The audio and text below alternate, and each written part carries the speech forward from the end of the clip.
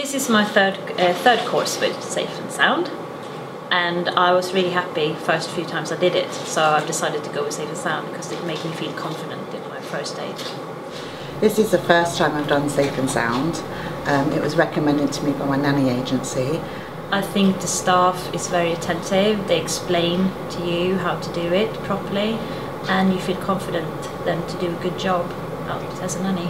I did a course with Safe and Sound about 4 years ago and really enjoyed the experience.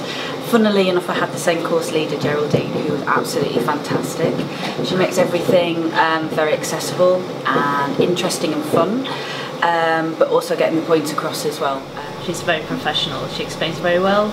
She allows questions, and she explains, and she has loads of experience in the field.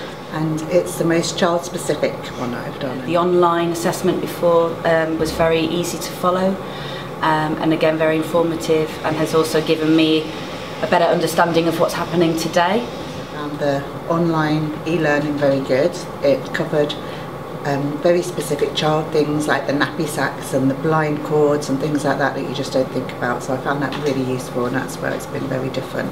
I'm back again because of that experience and having just an interesting time. It's amazing how you do need that refresher,